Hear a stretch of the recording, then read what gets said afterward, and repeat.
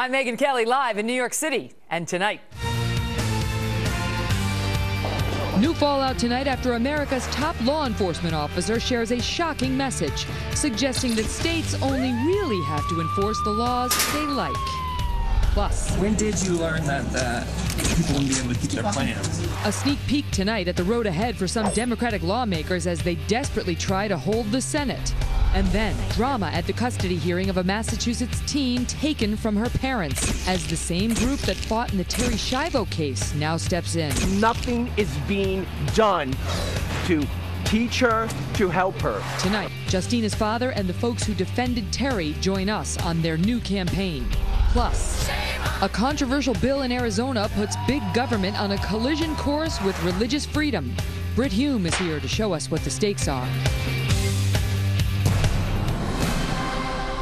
breaking tonight, what is being called an unprecedented approach as a presidential administration already under fire for writing its own laws now tells prosecutors across the country they can ignore some of the laws passed by the states if they see fit. Good evening, everyone. I'm Megyn Kelly. For weeks, we have tracked the growing controversy as the Obama administration comes under fire from both liberal and conservative legal scholars concerned about what is being called a lawless presidency, extending its power well past what the Constitution allows. Today, a new twist as America's top law enforcement officer, Attorney General Eric Holder, now tells a gathering of attorneys general from across the nation, these are state law enforcement representatives, that they only have to really enforce the laws that they believe in, that they believe are constitutional, and can decide to ignore those they think might be discriminatory. Republican Congressman Tom Rice is set to testify tomorrow at a House hearing on the president's recent rash of executive actions. But we begin with Jonathan Turley, who is a constitutional attorney and a professor at George Washington University Law School and a supporter, somebody who voted for President Obama. Professor Turley, this is quite something. Under Republican administrations and Democratic administrations, attorneys general have decided in rare instances not to defend a law on the books. But to then pull in the state attorneys generals and say, and you should consider doing it too. In particular, the question is on gay marriage, whether this is a bridge too far for Eric Holder. Your thoughts? Well, I find it pretty troubling, not because he's speaking to his state counterparts. The federal attorney general will occasionally reach out to his state counterparts and they will try to coordinate their position on policy. The problem is not giving advice, but the specific advice that he's giving. Many of us were troubled by the role of Attorney General Holder and the administration in the last challenge that ended up in front of the Supreme Court involving DOMA, the Defense Against Marriage Act. Essentially, the administration left that litigation in midstream and refused to defend the federal law. And it created a pileup in the courts. It was not clear who could defend the law. And the same thing happened with the sister case from California, Hollingsworth, where ultimately the court found that there wasn't standing to be heard in front of the Supreme Court. That's the price of this tactic. If you withdraw your defense from these laws as Attorney General, there may not be someone there who can advance the case. So it's like these laws are almost like criminal defendants who get a state-appointed lawyer, but in their case, the state-appointed lawyer doesn't show up, and nobody else has the power to step into his shoes, and so big shock, these laws tend to fall. That's what's so troubling, because, I happen to agree with the president in this area, but I did not agree with how they handled DOMA in these cases. I think that as lawyers, we have first and foremost an obligation to the legal process. We should have a full and fair hearing of these issues. There's good faith arguments on both sides. Right. I just don't agree with one side. Why? But Eric Holder is saying, he said at the federal level, what was unusual about what he did at the federal level when he chose not to defend the Defense of Marriage Act was he had been defending it for a year and a half, and then suddenly he went in and said there is no good faith basis on which this could be defended. And that was unusual because he had just been defending it for a year and a half. And now all these state AGs have been defending a law that has been passed on their books by their constituents, signed into law by their governors, and now he's sort of with a wink and a nod saying to them, maybe you guys don't have a good faith basis to defend those laws which were duly passed by electorates. That's right, and what people need to remember is that attorney generals assert the absolute right to be the sole defender of these laws. So when they leave, when they are sort of absent without leave, there's no one there. I felt what Holder's mistake was, and this is why I think his advice was bad today, is that he didn't create a substitute, somebody that would guarantee a full and fair hearing. He was just saying, you know, pull the ladder up behind you. And that's a serious problem for the separation of powers. You know, DOMA was duly enacted by Congress and signed by Bill Clinton. And this is a problem that Congress is facing. I'll be testifying tomorrow at the same hearing as the congressman. And this is one of the issues we're going to have to deal with, because it is a serious problem when someone says, I alone can defend statutes as the representative of the United States, and then he's just not there to do it. And I declare that this statute is indefensible, and I don't care what the people of my state have said or what the governor signed into law. And in many of these states, the attorney general is of a different party than the sitting governor, so you can see some politics may find their way into it. Professor Turley, we look forward to hearing your testimony tomorrow. Thanks, Megan. All the best. And so he, you heard, is going to testify before on Capitol Hill about these power grabs we've been watching at an executive level. The president's use of executive orders and executive action has really caused a lot of consternation in the country from both the left, as you saw with Professor Turley, and the right. And Congressman Tim Rice is a Republican out of South Carolina and author of a resolution titled, quote, "Stop This Overreaching Presidency." It's pithy.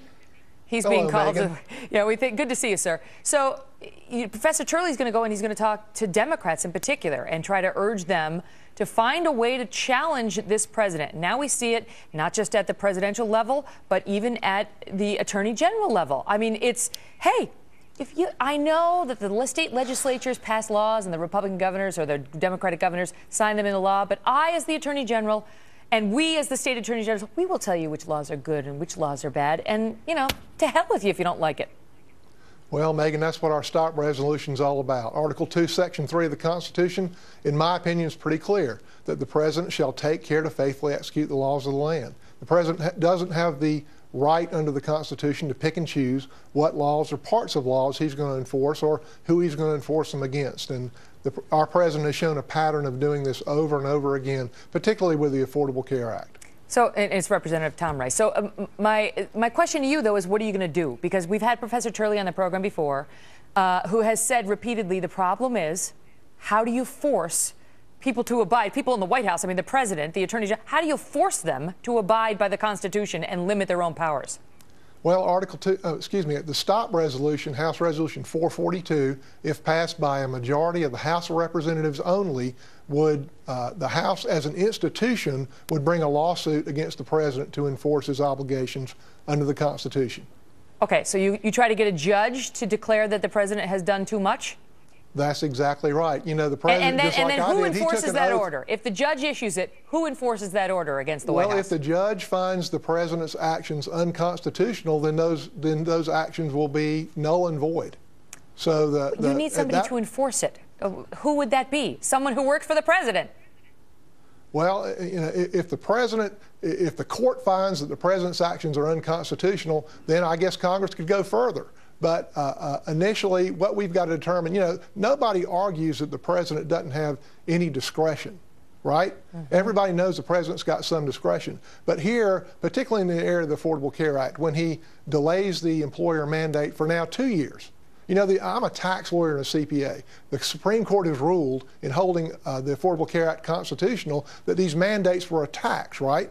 The president has no right to delay a tax. He has no right to say that this group of people doesn't have to pay the tax. We've established the controversy over those behaviors, but we have not established the path forward for lawmakers like you who want to challenge it. I mean, I think it's interesting you're looking into it, and even the Democrats are starting to pay attention. So, for example, on the employer mandate, I got to go so quickly.